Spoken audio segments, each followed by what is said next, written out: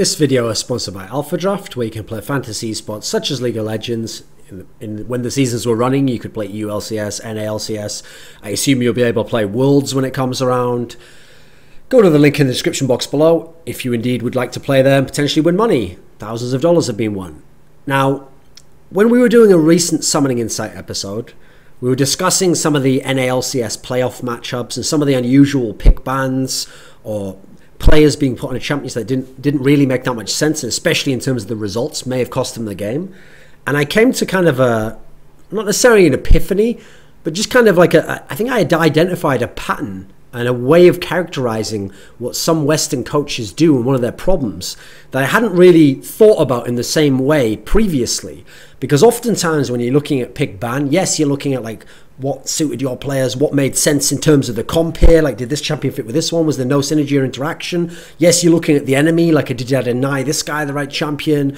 Did I understand the strength of what he was going to be able to do? We understand all of this. We understand the kind of this wide area of what you're doing in pick ban and what you're trying to accomplish. But one area I feel like particularly Western coaches are falling into a trap of is they make they run into the delusion of thinking that one of their players, the players they coach, they work with, C in scrims, C in solo queue, is better in competitive play at specific champions or running a specific role, which maybe goes counter to their strengths. So they've misidentified the strengths or the versatility or the variety of things that their player can do, or maybe even if he even is a star, if he's a supportive player. They might have understood some aspects of him as a player, but they've misunderstood some of this, or they've exaggerated too much in their own mind that it ends up costing them in the game. And so it's not lack of knowledge of the enemy, it's not lack of knowledge of the meta, it's not lack of knowledge of what champions work together and how they can work together and how it can be executed. It's not understanding that by misidentifying the player you have in the first place, the personnel and their strengths and their skill set, that's what makes it not work. Because then you might have a good plan, they can't execute it. You might go down the wrong route where another route might not be as strong in the meta, might not be as effective now, but would have worked better for them and gave your team a better chance of winning. So to outline this topic, I will again outline a basic model of how I see teams in terms of how a coach should think about it. And it's something that I outlined originally in the video I did when Reginald took over TSM in terms of being the coach there. And the point I made was, think of a team in terms of a 3-level hierarchy. And you start at level 1, the top. This is the most important one in terms of you have to start here, you have to do good work here and understand what you're doing and identify correctly for the other parts to be able to work. No matter how good the other parts are, if you fuck up on level 1, level 2 doesn't work that well. If you fuck up on level 1 and level 2, or level 1 or level 2, then level 3 isn't going to be as effective. So level 1 is identity. And what I mean by identity is, one, the most basic level, literally who is in your team. If I know who is in your team, that means, for example, say I have a Korean top laner and a Korean jungler and the rest of my team aren't Korean. Well, then I'm probably, just as a very basic sense of how I'm going to think about the team, going to try and find situations in which maybe those two Koreans work together, or maybe I look at how they can play off each other, or maybe I put them in situations where they don't have to communicate as much with the rest of the team. Now you can see how identity is allowing me to start deciding the strategy, which is the level below of what I'm going to do with the personnel. Also, what are the strengths of each of these players? In isolation, what are their strengths? Is this guy a carry player? Is he really good on these sorts of champions? Is he really good in this particular sense? Is he really good given this sort of a role? Okay, now in the context of the team, does he still fit that identity? In the team, have we got too many of a certain type of player, and so he's going to have to, because he has the skill set to do something else instead. Now we're going down to the strategy once we've identified the strengths, and the strategy is going to be the general approach we use to make the most out of these strengths and weaknesses and skill sets, and avoiding weaknesses, emphasizing strengths, making not just individual strengths work, but the group approach the strongest. And we're going to use the strategy, the general approach we have. Are we going to play aggressively? Are we going to play around this particular player? Are we going to play with these interactions in the team? Are we going to play late game? Are we going to play early game? Are we going to go for scaling comps if we want to protect a certain person here? Are we going to make advantage of a really strong strength we have here? Like, for example, maybe an aggressive jungler, put him on carry champions early, get him to dive, get people follow up, etc.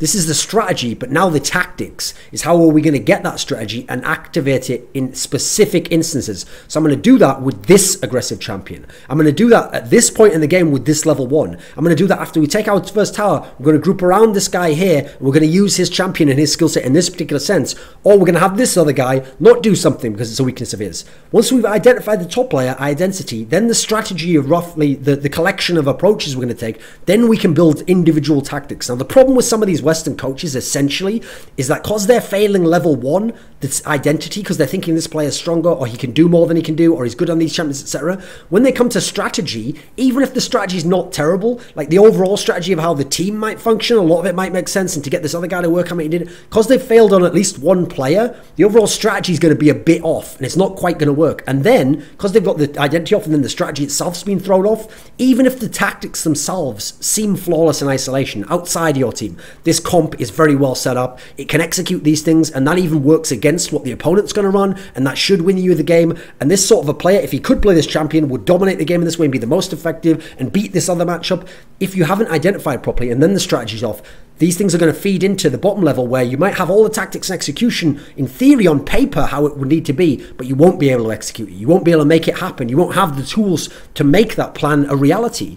And so I'll give you some examples of where I think this is a flaw, because what I think is happening is some of these coaches are doing their homework as analysts and coaches. They're taking the most meta-effective stuff. They're taking stuff that are counters within the meta to other things that force certain reactions that they want to other things. They're taking effective things, comps, champion picks from Korea, from China, better regions. They're just misapplying it because they're not understanding the strengths of their players. And I think even if it turns out, as a layman, I'm off on some of these examples, I think the general point should carry over, and you should be able to see in general in history how this has been one of the areas where, if not it's that the Western coaches are delusional, I think they are a bit delusional, it's that some of them just haven't clued into a more reasonable perspective on their teams, and they're still trying to go for the most perfect thing that Koreans and others, star players, might be able to do that their player might not be able to do, even within his region. So the two main examples I have is Team Impulse, when they played against Team Liquid and CLG, particularly CLG. And then later on, I've got an example of when Team Liquid played against TSM.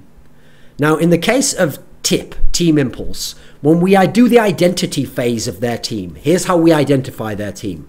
The old lineup was 2-star players. The main stars of the team is Impact, carry top laner, but who can play bruisers and can play tank type champions if needs be. But in general, in NA especially, at his best on the tanks as the carry champion, very strong player in the NA region contextually. Other star player, jungler, Rush, another Korean, so he synergizes well with Impact.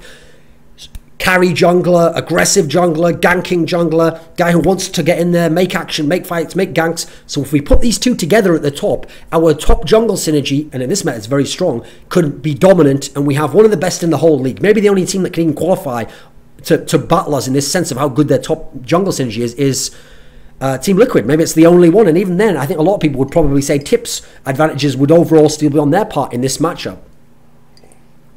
Mid laner, when it was Xiao Wei Xiao, yes, Xiao Wei Xiao can be a star. He's probably left to be a half star, where sometimes on the right champion, in the right game, he's going off. Otherwise, he just plays for farm, just plays to allow the other parts of the team, doesn't lose lane, essentially. As long as these things are there, great player in terms of what he can do for Tip. The bot lane, jungle support, who's really good at vision, who's good in team fights, good kill participation, doing a good job generally as a supportive type support player, not much of a playmaker. Then we've got the AD carry, perfectly serviceable, mid-tier NALCS clean-up AD carry. And in this meta, where all you need is a clean-up AD carry, he can be somebody who's be quite effective as a clean-up AD carry, not the primary threat. Now, the problem is, that's the other tip. And when they won, these things are all working and it all seemed to work fine. The problem was, they got Xiao Wei Xiao banned. And now, as a second threat, they couldn't have the mid laner because they brought in Gate, a guy from Challenger, wasn't a strong player, he's quite weak in terms of champion pool, hasn't played much in terms of experience because of how late Xiao Wei Xiao got banned. And so suddenly they didn't want to have the mid laner be the carry anymore, which I understand to a degree, and I understand why they tried to cover his weaknesses when you think about it that way. But when you look at their decision overall, I don't know how it was supposed to succeed. Because instead, what they did is at the moment, yes, people are running some top laners that aren't the carries. They're like Shen, Maokai's obviously still very much in the meta. But if you're going to run those, and you're not going to run any sort of a carry mid in any sense, and so instead, what they were doing was they were putting their mid laner onto, let's have a look. They put him onto Lulu in game 1 against CLG, Lulu in game 2 against CLG, and they finally gave him Victor in game 3, but it was too late at that point in time. Now, when they did this, they ran these 2 comps that were low damage comps. So in game 1, they had, let's see, game 1 they had Shen top for impact, they had Eve as Rush's jungler, they had Lulu on Gates mid, they had Apollo as the damage threat on Kog'Maw, which is going to take a long time to scale up to be really damaging. It's going to have to survive to that point in time, 30 minutes, 35 minutes. And they had Alistair on Adrian, the support. Now, in game 2, so basically Apollo's going to have to carry that game in terms of damage. On game 2, they had Impactors on Maokai, Rush was on Lee Sin. Okay, more of a damage champ earlier on, but not going to scale well in the game. Lulu again on the mid laner. Vayne, hyper carry on Apollo. He's going to have to carry the whole fights again. Braum as the support. In the last game, okay, this one they did have Victor in, but even so, they had Maokai on Impact's top laner, Rush on Lee Sin, Victor mid lane, Kog'Maw again on Apollo, another carry you're going to have to go for, and Adrian on Braum. Now, the flaw here, as should be fairly apparent, is not even just that this is like not going to work. It's that when we looked at the identity, we never identified Apollo as a main threat. Or if he was a threat, it's only going to be against the middle to the lower part of the table. Against top tier AD carries, he's not a threat. He's not going to be able to match up well. And in these 2 playoff series, in the first playoff series, they're going against Double Lift. Arguably the MVP of the whole split of any position, but the best AD carry in NA. And then in the 3rd place game, they're going against Piglet, either the best AD carry in NA, or the 2nd best AD carry in NA. So they're going against 2 stars, 2 primary carries from those positions, with a guy who's not suited for that entirely, and then you put it solo damage, he's going to have to be the solo carry.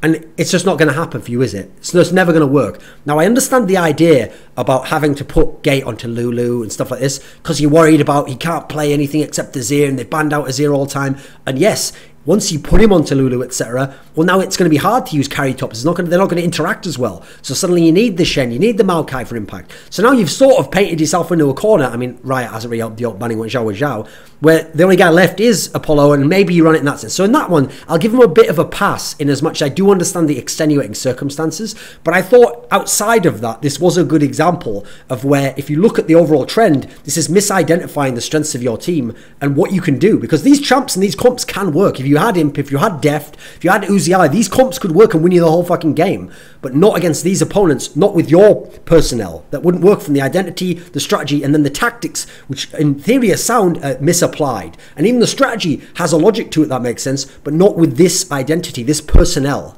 Now let's go over to the other example, because the other example in this is Team Liquid playing against TSM in the semi-finals. Because on paper, you look at Team Liquid, should be the best team in the league. They've got the best lineup of players who are all among the best in their positions, and just head to toe, great players, great mechanical players who should be able to always get leads up to the first 20 minutes. But first of all, they're playing against Team TSM. And TSM have had some issues in terms of threats and in terms of overall damage output and in terms of stars. They've only really got Bjergsen, a consistent star. But what they've been good at, especially through the playoffs as it's gone on, is becoming this macro late game team of making good decisions from 20, 25 minutes on. Exactly when the TL advantage drops off, and even when they have a lead, they sometimes fuck up. So if we're going against TSM, we can't afford to let them get to that point in the game. We have to kill them early and use our mechanical strengths, use our threats, get them onto the strong champions, comfort champions, wreck early. That's what we've got to do. So what do they do instead? First things first, the Delusion. So just as the Delusion with Tip was thinking Apollo could be this carry, main star, lone threat, lone damage source, the problem here in TL's series, one of them, aside from underperformances from other players, was what they did with Phoenix's champion pool. Because Phoenix, as you've seen from a lot of people, a lot of players, some experts, some coaches, think Phoenix is an absolute beast. He's one of the absolute best mid laners in all of NA, and he's amazing. He's right up there with Bjergsen. I don't think so. I know a bunch of other people who don't think so. We think he's quite gimmicky on certain champions. We think he can be strong mechanically sometimes. He's not a very consistent player. He doesn't bring a consistent carry presence in that sense. It's good that he plays on a team with Quaz, one of the best top players, and one of the best AD carries in the whole region. So he doesn't have to do it that much. He can get away with being more a wildcard presence in that sense, where he shows up, great. If he doesn't, we can still win the game anyway. Or he might just do okay and we win the game. That's not what stars do. Now, in that particular sense, the identity of the team, again, I'm picking him not to be my main carry, unless he's on his champions. If you think he can do anything, though, if you think he can do all these aspects, and you think the strategy means we can put him on anything, and the tactics mean, right, given this champion's going to work against that comp, this champion works in this matchup, that's where this fell apart for my money, and that's where they misidentified Phoenix in this particular sense. Because first and foremost, the first thing I would tell you about Phoenix is he needs Azir if you want him to be a big threat and you want him to carry in any sense. Azir is his must-have champion. It's the champion he basically was the only one you could almost be certain he'd win on during the split. I mean, last split he had the same problem, by the way. Last split, his champion where he had to do this and he had to be on it was Corki. But this time around it's Azir, okay? Another meta champion. It's the one he has to have. Well, first of all, they weren't able to get it for him most of the time. And part of that is because they were playing against TSM, and Bjergsen's a monster on Azir. So if Azir's up, Bjergsen's going to take it. So looking into what they did in pick ban, so we'll go into game 1. Liquid doesn't ban Azir.